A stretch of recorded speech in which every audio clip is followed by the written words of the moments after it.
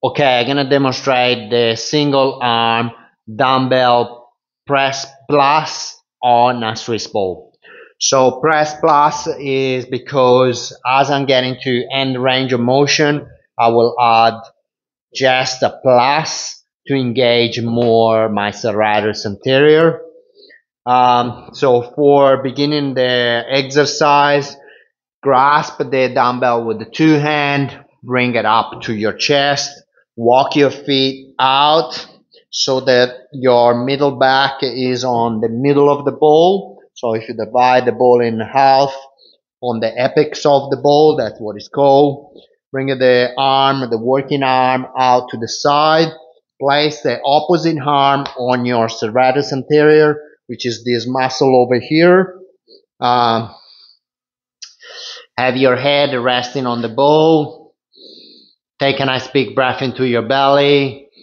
Draw in the belly button and then press all the way to the top. And then at the top, add a plus.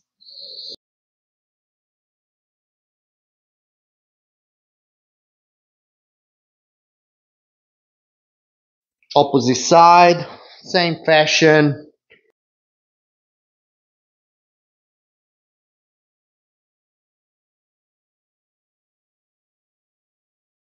To return to finish the exercise, bring the dumbbell right onto your chest, hold it with the two hands, press nice and strongly into the Swiss ball and walk your feet back.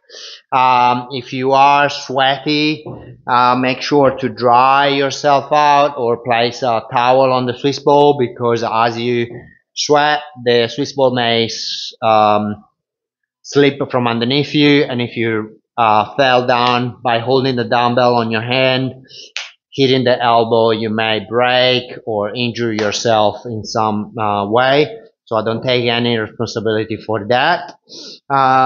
Perform the exercise for the suggested amount of repetition, number of sets, the tempo, and with the rest time as indicated in your program. Choose a weight that is suitable to perform the suggested repetition with good form.